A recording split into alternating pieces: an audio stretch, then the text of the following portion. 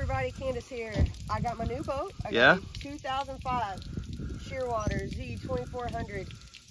Beautiful boat. It's got a Yamaha 250. We just came out here and took it out, ran in the bay for a little while, and had a great time. Ran excellent. So it's a 2005, right? It's 2005. Yeah. How much fuel does it hold? 80 gallons. The Z model, Shearwater makes a couple models, and the Z model is one that allows you, it's a bigger hull, and it has a bigger fuel capacity, 80 gallons. So you can take this thing from 16 inches of water, they say, up to 2 to 3 foot wave. 16 inches of water. That's pretty good for a big 24-foot boat, guys. That's ran great today. I believe the spec says this boat, the hull itself weighs like 2,700 pounds. I could be wrong, but that's a lot of boat to be sitting in such shallow water. And I guess because it attributes, because it's 8 foot 3 inches wide.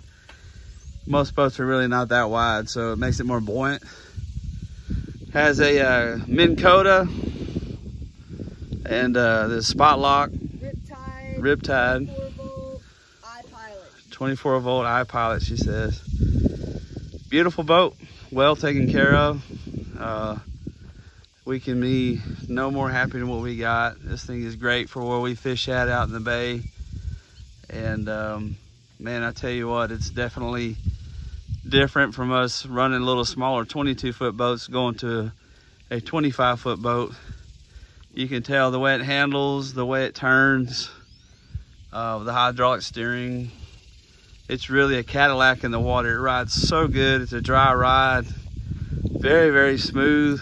The lean-to, the rocket launchers, those are great. Yeah, you take your rods, keep them out of the way. You know, you don't have to worry about the hooks so much. Plenty of deck space. Got a lot of 3 live wells, dry storage up in the front, rod lockers that are excellent. Everything is very functional. Yeah, this thing has a lot of deck space. If you're looking for a boat that has a lot of space for fishing, this is probably what, 4 foot wide across the back, you think? From where? Probably 5 foot. 5 foot? Yeah. I am. And you got some live wells, a live well, engine compartment, and another dry storage on the other side. Great boat, guys. Has a flats jack. I think it's got a 10-inch setback on it. Like I said, it has a 250 Ox 66 motor on it. It's a 2002. Back in the time, these motors were really, really good motors. It pushes the boat good. I think we can see about 47, and that's full of fuel, and with 2 adults and 3 children.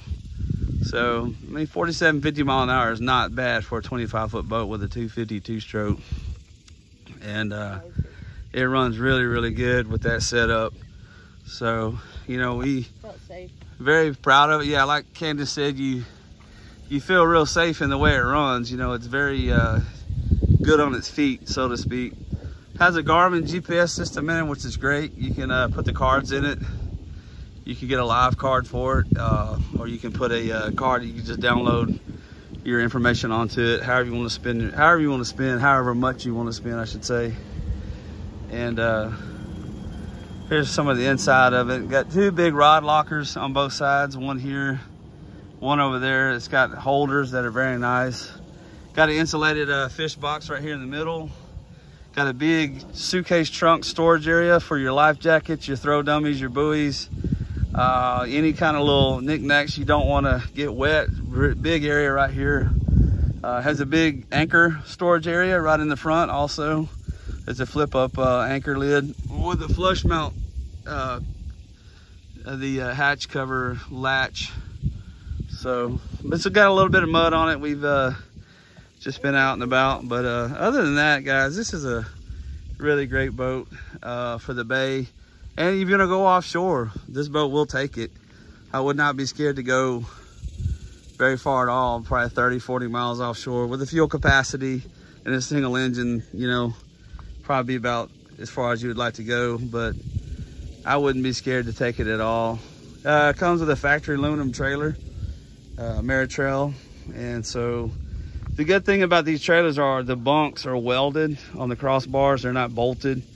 A lot of this trailer is welded. A lot of aluminum trailers are all bolt together. This does have some bolt together on it, but not near as much, probably 50% less than most of your aluminum trailers you see. So has 15-inch wheels on it, which is better. They're ST tires. You know, 14 inches are great, but the 15s are so much better for the long haul, and gives it a much better ride overall with a bigger tire. Got the guide poles on the back, really help get the boat on. You got to set this trailer a little bit deeper than normal because this boat's big. You know, it takes a little bit more water to float it, and the guide poles work great. You get it right on the trailer every time. So, but anyway, congratulations, Candice, on the purchase of your boat. Thanks. Yeah, look. Get some slick sticks. Some slick sticks, yes. We need to get some slick sticks. Hey, a shout out. If you're a slick stick, give us a shout out. We would love to give you the opportunity for us to put slick sticks on this boat. All our other boats we run and we put on our YouTube channel have slick sticks on it, and we have the tea bag. It's upside down, but it works great for holding spare life jackets, a throw buoy, any small things you want to put up in there, you know, crackers, chips, whatever you like, something light. We just keep spare life jackets in there, so it comes in pretty handy, guys. So hey, we're gonna let it go. We're gonna be done with this video. If you would have any questions, please ask. We will always reply. We try our best. And like and subscribe if you don't mind. That helps our channel out. We're almost to 1,000. Thinking about doing some kind of giveaway when I get to 1,000. So you never know what we'll come up with. We've got some pretty good things we may just give away to the 1,000th subscriber. So guys, y'all have a great one, and we'll see you out there.